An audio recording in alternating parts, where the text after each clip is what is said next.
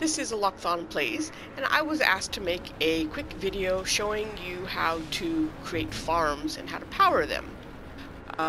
So I hope this won't take very long, but here are a few things that I have learned. I'm basically going to go through the entire process, starting with missions and or getting blueprints from the anomaly and how to power things. Farming in Beyond isn't a whole lot different than it was before Beyond, except for the addition of power. But with the addition of Activated Indium farms in No Man's Sky, not a lot of people are still doing farming, which I think is a shame because I quite like it. Before they introduced Beyond, you had to go through all of the farming quests that you get at the beginning of the game in order to farm. Now you can just get the blueprints at the anomaly if you have already had a save game where you've done all the farming quests, which makes it a lot easier to start up a second save game. This is a save I started about,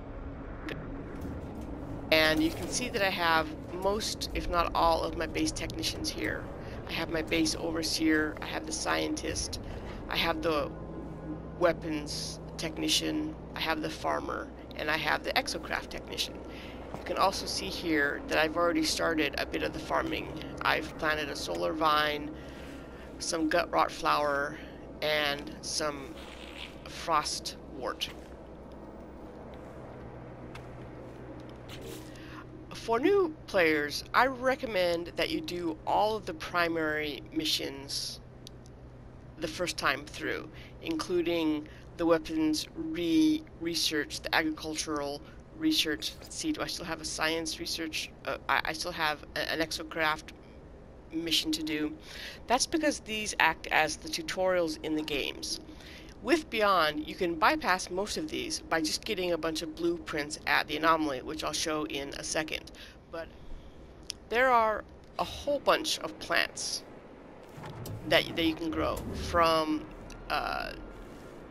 Gravitino balls to albumin pearls to Nip Buds, and all of them require you to talk to the farmer and go through the quest, gather resource, plant a thing, harvest a thing, and then go on to the next. The farmer will send you to the various biomes in order to get the supplies that you need. This happens to be a toxic biome, and I am searching for fungal, mold, and ammonia. I happen to be right next to an ammonia resource. Just a reminder, when you're using your terrain manipulator, to make the size of the thing of your ray, for lack of a better term, as small as possible. That makes it that much more efficient when you're mining.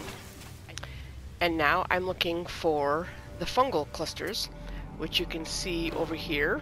They show up with this icon that looks like a little plant in a diamond. When you're harvesting minerals from the ground, you want to use your terrain manipulator, but when you're harvesting plants, you use a different button, which on the PS4 happens to be the square. So currently I need to plant a fungal mold. Such an unpleasant name. So I needed 50 fungal mold and 25 ammonia. I have twice that of both. And then you need to wait for it to grow. That's an overview of how the farmer works. I happen to collect more than I needed, so I have enough to offer him more here.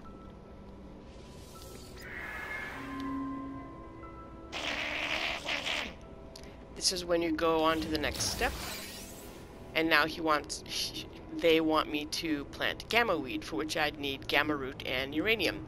So I would need to go to an irradiated biome planet, gather those things, plant them, harvest them, and give them to the farmer. You do that for...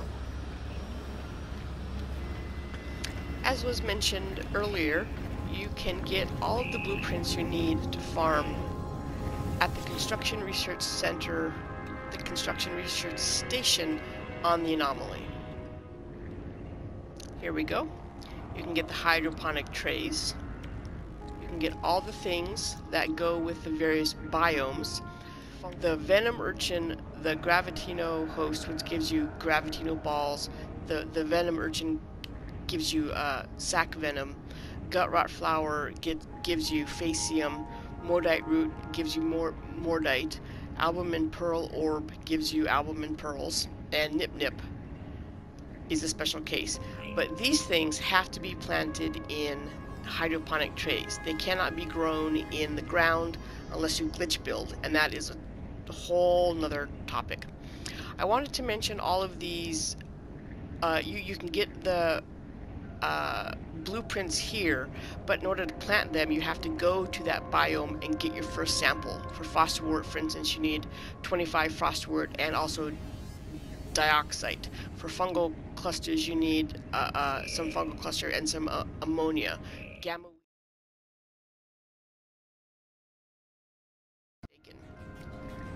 Nip, you can only grow if you get Nip buds from somewhere else. Okay, I have switched my save game to one that happens to have all of the pieces I need in order to continue this tutorial. Once you have all the blueprints you need, either from the anomaly or from your farmer quests, there are basically 4 ways to farm. You can plant things directly into the ground. Now, of course, you need to be in the biome that is required for that plant. So this particular planet happens to be a lush planet, so I can plant a star bramble directly into the ground. Again, I'll need 50 star bulb and a 25 paraffinium. Oops. But I can just plant all the live long day as long as I have those resources. One trick is to go into the build menu, which on PS4 is pressing in L3, and that allows it makes it a lot easier to plant into rows.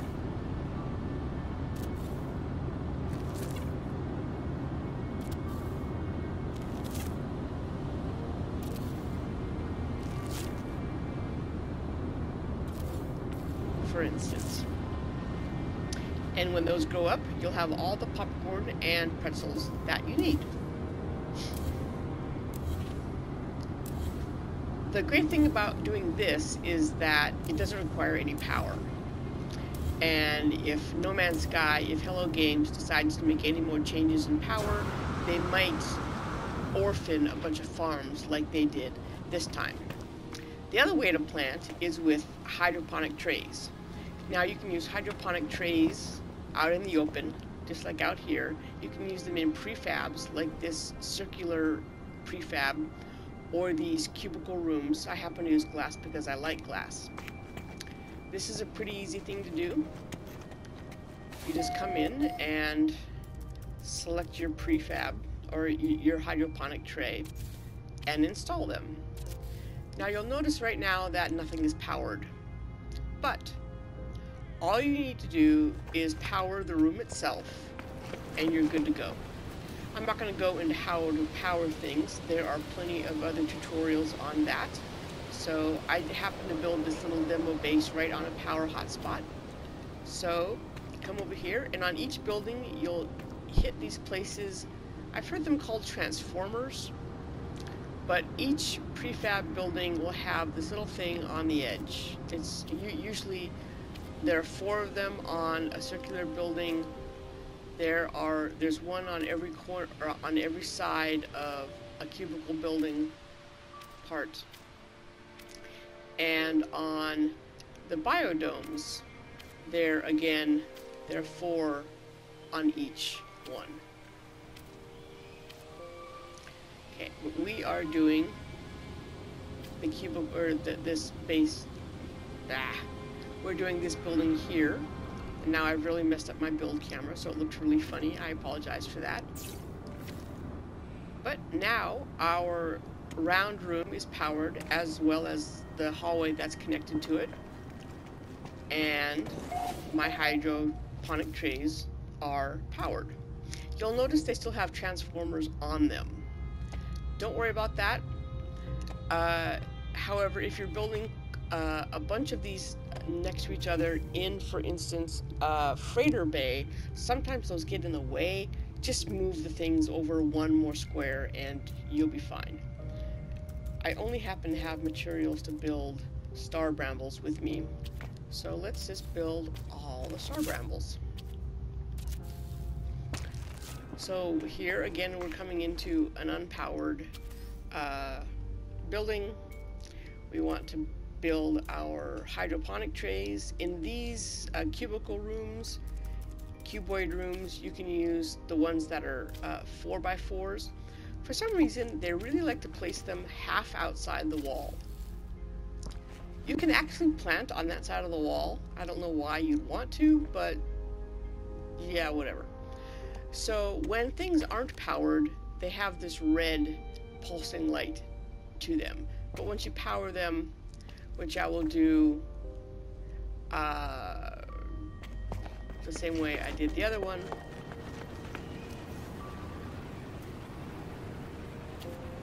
Power!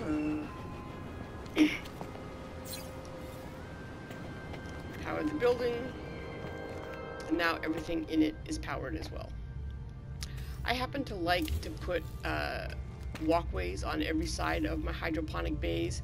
That's just because I find it easier to harvest from them that way.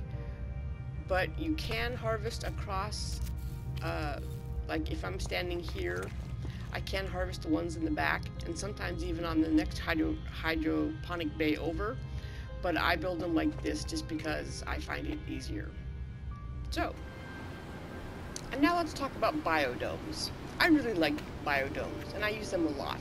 They use a lot of glass, but that's okay.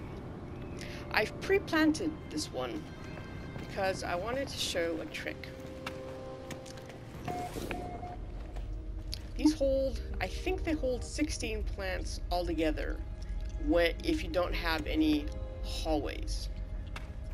But you'll notice that this hallway, which leads nowhere, has star bulbs right next to it, while this hallway does not. And not only that, I can't plant any there. I got these here very simply by planting everything first. Let me get rid of this one because we won't be able to harvest it later. Actually, we could. But if you plant all of these here, it's not going to let me do that anymore. And then I put in my hallway.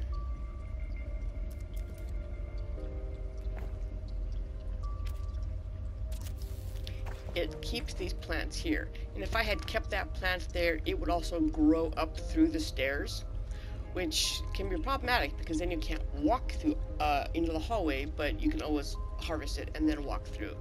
So if you want to use those extra 2 slots, delete this hallway, plant them, and then put the hallway back. It's not working for me right now. I think I'd have to save the game and restart it in order to get it to work. But you can see that it works in that I have the plants really close here, and I don't have them there. Now, the fact that this is blinking all red is driving me nuts, and we wanted to talk about powering biodomes. They have the transformers like the other buildings do too. So all you do is get your wire and hook it into whatever your power grid is. The last way to build a hydro tray is just out on a flat floor.